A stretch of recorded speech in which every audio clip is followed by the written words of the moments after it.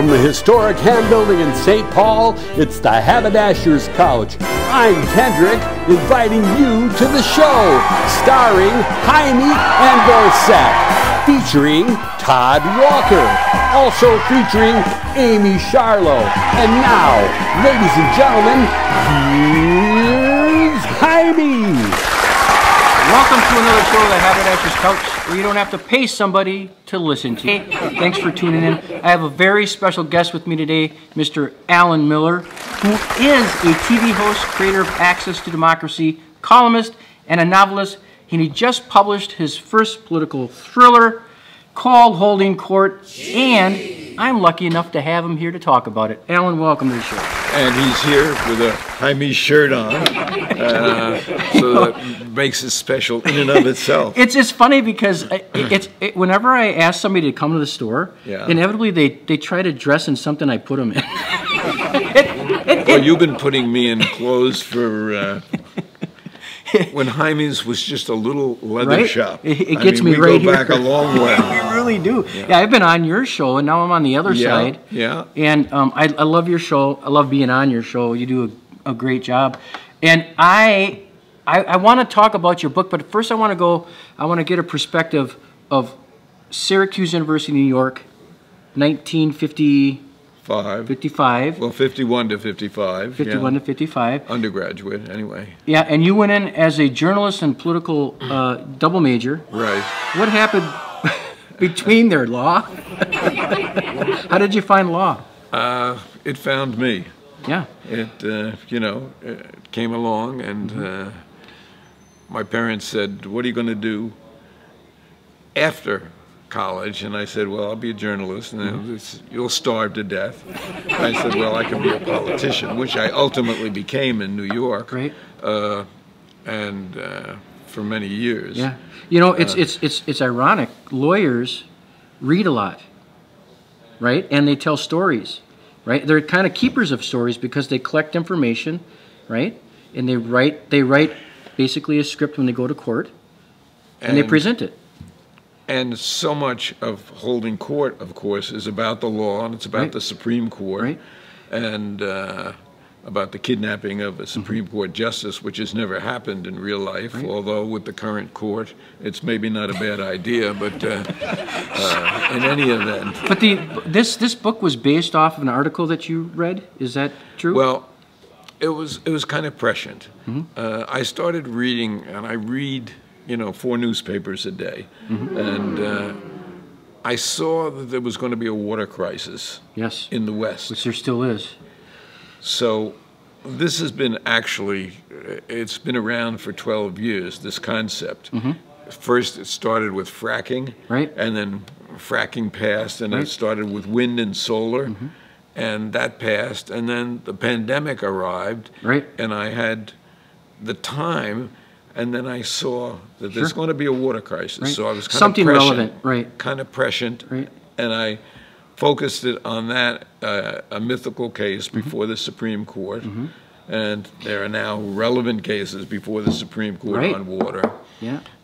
Things that people didn't know, the Colorado Compact and things like that, and the river drying up. So you remind me of Roman Polanski's Chinatown, in Southern California. Yeah. When they were, when private investors were trying to wrangle the power of water.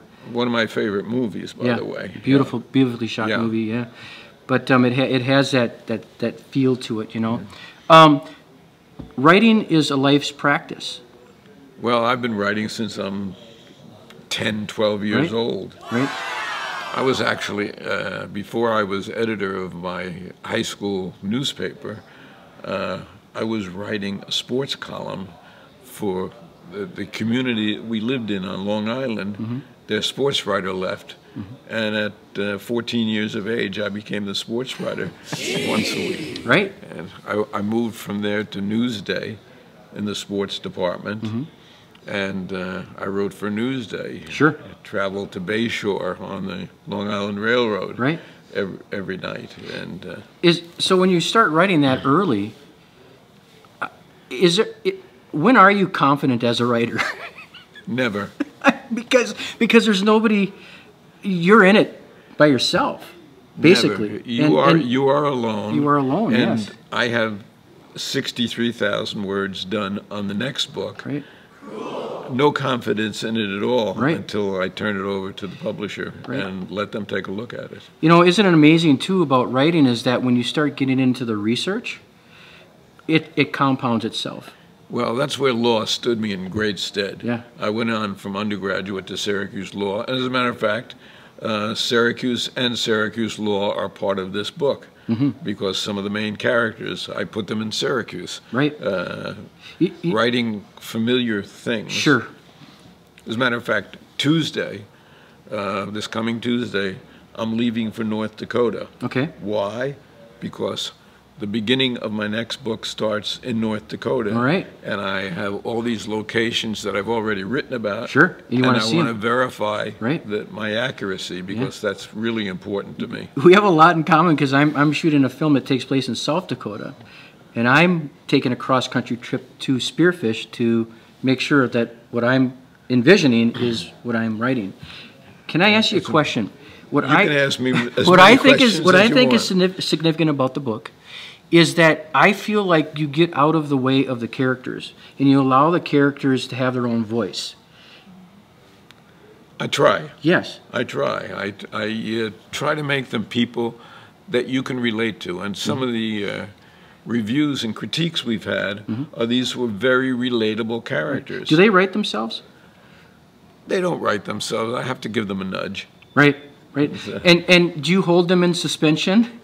Once you stop writing the 63,000 words, do you hold them in suspension until you pick up the typewriter again and then reactivate them?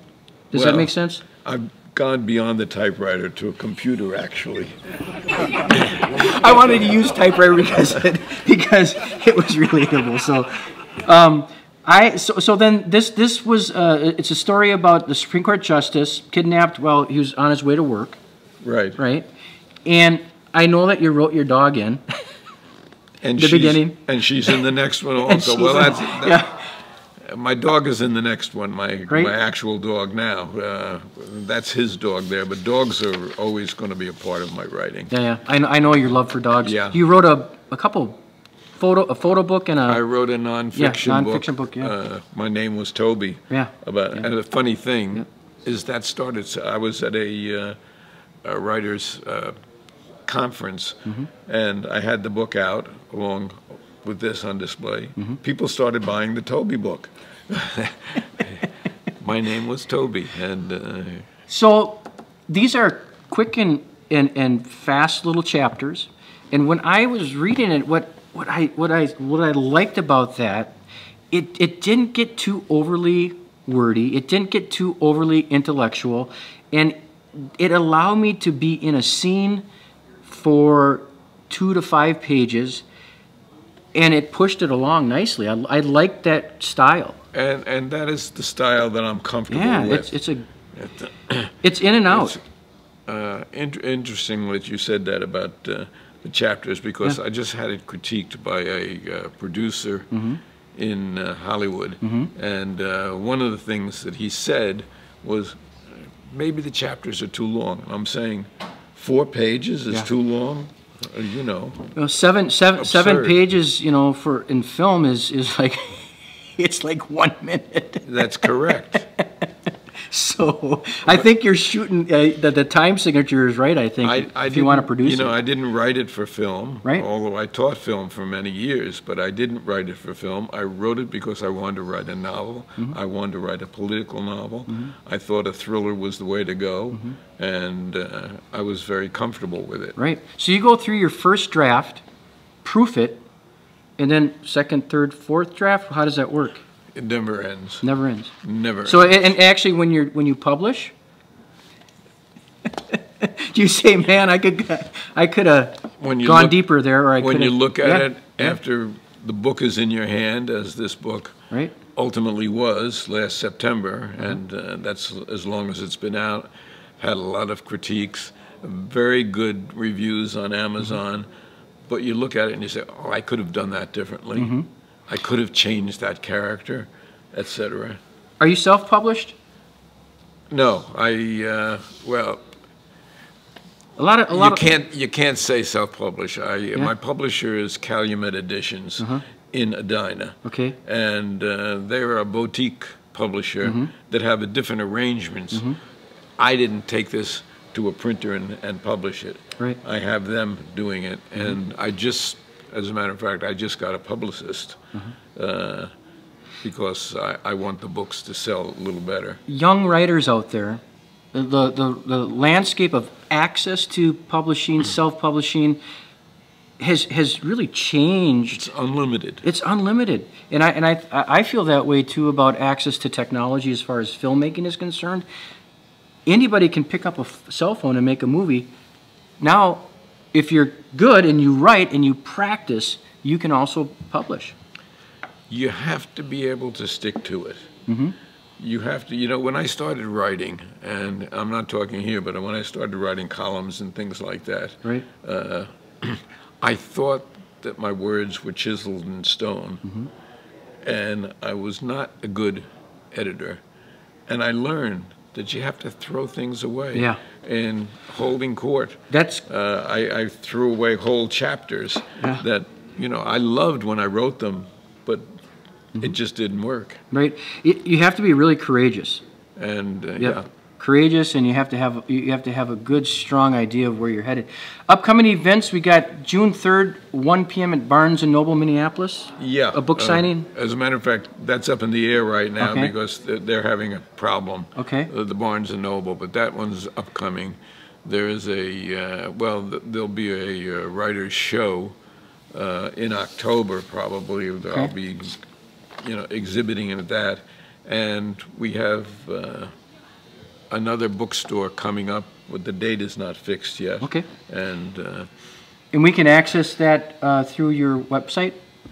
Can access a holding court. Okay. Has has its own, but you can access it through really Amazon. Okay. Or Barnes & Noble. That's the best way. Good for you. And I'll tell you, so you're working on Accidental Murderer, a story involving land sales and murder, and then you also are working on the writerscorner.org. This Writers Corner, it's launched a TV program. You launched a TV program. We just started. Our first show was April 28th, where we are featuring every month. We're going to feature 2 of Minnesota's great writers. For instance, we have William Kent Krueger coming in this month. Nice. And who's virtually the dean of our writers here, along with Carl Brookins, who has the distinction of being the only novelist older than me in the state of Minnesota. But and he's written 4 or 5 books, really good books, about the sea. And it's really fascinating. We had David Housewright who was an Edgar Award winner, and he won 3 Minnesota Book Awards last month. So I'm really excited to say that we're also going to have a sponsor called Heimie's Haberdashery. And you can get a T-shirt, folks. Allan, there's so much more to talk about, and I'd love to have you back on the show again.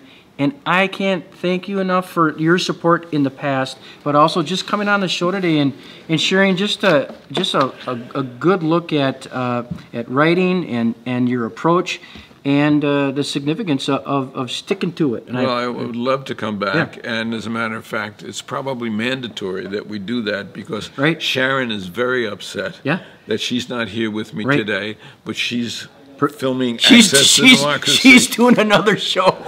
Anyway, folks, thanks for joining us today. Allan, thank you very much. We'll see you next week.